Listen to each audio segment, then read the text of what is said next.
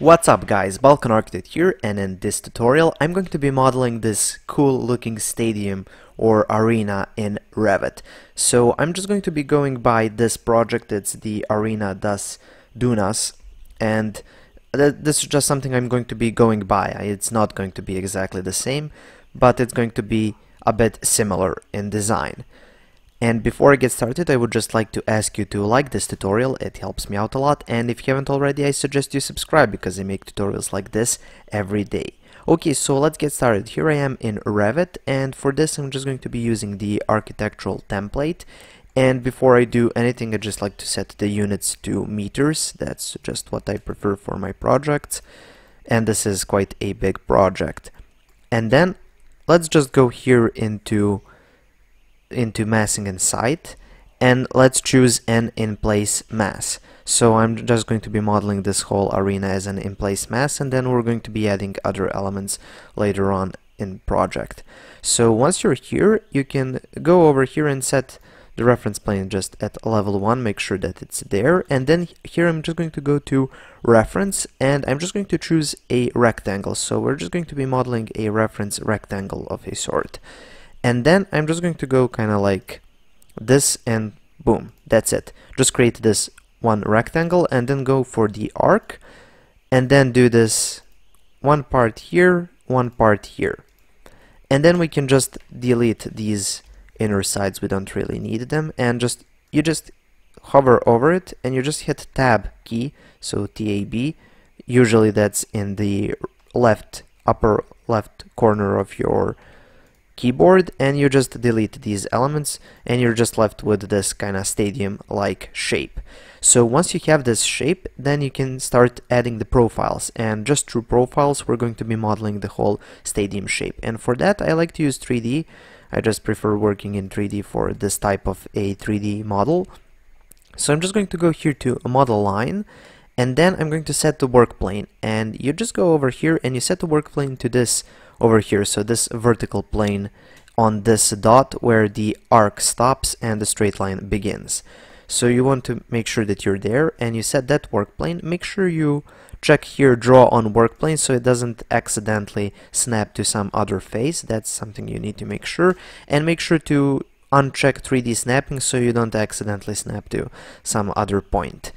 And then here you're just going a model line, and I'm just going to start a rectangle from this corner over here and just pull it out a bit like so. And then just by using the tab key I can select this, and let's make this a 8 by 8 meter rectangle.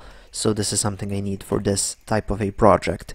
And then I'm just going to insert a line like so, and one vertically over here. And for this distance I'm just going to place in number 2, so 2 meters, and for this from the bottom it's going to go for 5 meters. And then what you do, you just go for a model line, start from here, go to here, and end over here down at the bottom. And then just by using trim and extend, we trim and extend this, and then we select these two, and we hit delete. Then I'm going to go here with fillet arc and just fillet this arc at around 2 meters, or you can go exactly 2 meters, that's okay as well. So we have one of these profiles, and make sure that it's a closed profile. It's just going to make everything simpler. So moving on, we need a profile over here in the middle and in the end. But if we go to set, you can see we can't actually set a work plane over here. There is no midpoint. We can only go with the endpoints of this arc. And to fix this, you can go here to reference, choose a reference point, and then place it on the middle of this arc. Here it is. This is the midpoint, and just place that line. And when you zoom out, you can see we have this reference point, and we can use that to set a work plane. So just make sure to set a work plane like that. And now if we start a rectangle, you can see this is the work plane. It's kind of perpendicular to this work plane. That's okay, that's just what we want. And then let's start a rectangle like so. Now this will be a different rectangle. It will be a bit higher, so 10 meters here, and for this one 10 meters as well. And then do again the same 2 lines, one vertically, one horizontally. And for this offset over here, I'm just going to go with 6 meters, and for this offset over here I'm going to go with 3 meters, just making it a bit larger and a bit different. And then go here with lines, so you start from here to there, and you go the same thing here. Delete this over here, and then you just trim and extend this part. And you go here into fillet, and you fillet this at around, let's do 2.5 meters. So 2.5. Okay, so we have this midpoint over here, and let's do the end point of the arc that's over here. So first let's just set the work plane, and we go here, set, find this point, there you go. Then we go into model lines, rectangle, and yeah, that's the one, the right one is selected, and we just create a rectangle like here, like so. Okay, so now what we need to do is we need to just select this upper point and do it at 12 meters, so this will be a bit higher. And then for this one I'm actually going to go with 16 because the actual stadium is a bit longer on this side over here, so I'm just going to try to replicate this in this model, even though I'm not going to make it exactly as that stadium. And then here for this part let's do like 4 meters, and for this let's do an offset of 7. Yeah, 7 is okay. So then just go to here and from here to here. Okay, so once you have this, select these two and you delete everything. And then you just go trim and extend to this. And once you have that, you just go here to fillet arc and you go to 3 meters. Like so. Okay, so once we have this, we have pretty much everything that we need to complete our mass. We just now need some extra work. So just select this line, the reference arc, and then you select all 3 profiles, and then you go just create form, and you get this stadium, kind of half of a stadium form. And then you select the whole thing, you go into a level 1, and you hit DM for draw mirror, you go to the midpoint, you pull it down a bit, and then you have the both halves, and we just need to connect them. So just select this part over here, this end cap and this end cap, go create form, there you go. Do the same thing on this side as well, so just select this, hold the control, select this as well, you go create form, there you go. And now we pretty much have everything to create our form. I'm just going to go here to realistic, and now you can see the actual form a bit better, it looks a bit shaded. And let's just go here into finish mass, and it gives you some warning, don't worry about that. And now you need to add some material to this, to this shape. So if I go here to massing inside, you're probably thinking of using this roof by face command. I mean, this is a roof, so that's what you would use. But the problem is roof by face can't go vertically. So this roof over here, it kind of goes sloped, and then it twists around and just switches to the other side and goes down.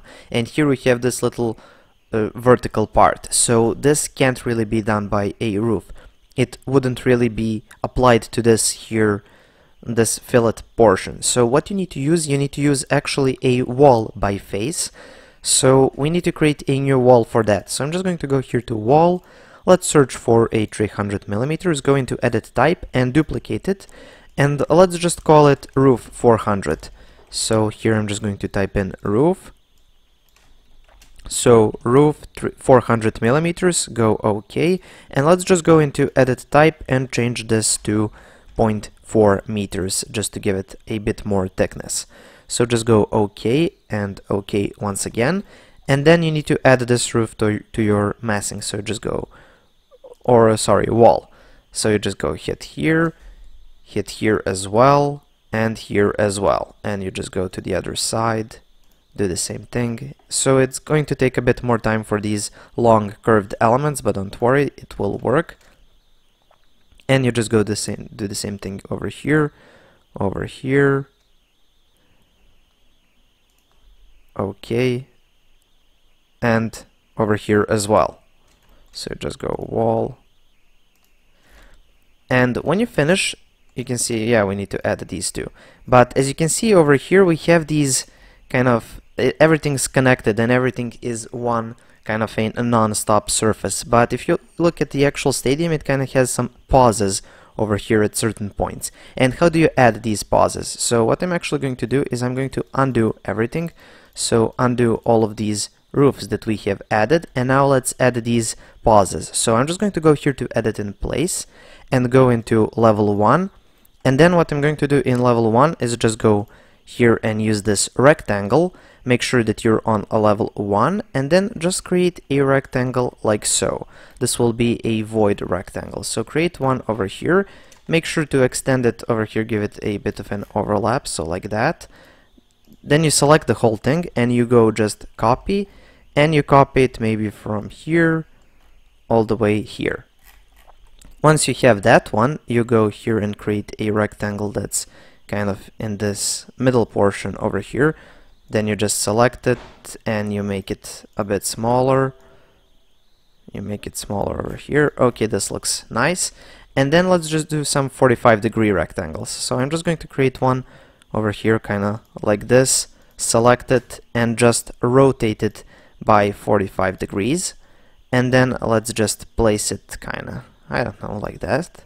This looks fine. And then you can just select it and you can use the mirror tool to mirror it around, place it over here. So select these two, go DM for draw mirror and place a mirror over here. So you have something that looks like this. Then you go into 3D and you actually select this one, and then you go create void form, and then you extend it upwards a bit. Yeah, that looks fine. And as you can see now, it's cutting this shape in half. So you do the same thing with all of these. So you go create void form. That looks fine. And you can select two of them at once and then go create void form, because then it will mess up. It will try to connect those two, and that's just not something that you want to have. So here, void form. And yeah, you'll get good at it, so it will go fast later on. Okay, and let's do just this one more. And there you go. So we have this. And you probably noticed that I didn't join this geometry when I created everything. I didn't go join geometry and connect everything. Don't do that. It will mess up later on when you're trying to add the roof or the wall. So you just go finish over here. And now let's add our wall and complete our model. So just go here, wall, and you select these parts and you just create your wall all the way around. So just do that part. Wait for a second, it's kinda hard on Revit to do these parts, these long curved parts.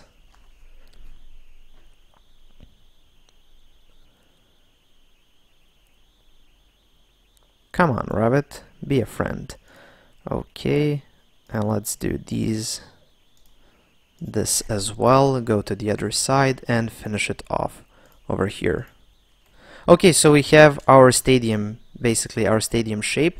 Now you need to create all of these trusses that are going over here. So you can do that just by creating an in-place family or something like that, and then you can add all other architectural geometry.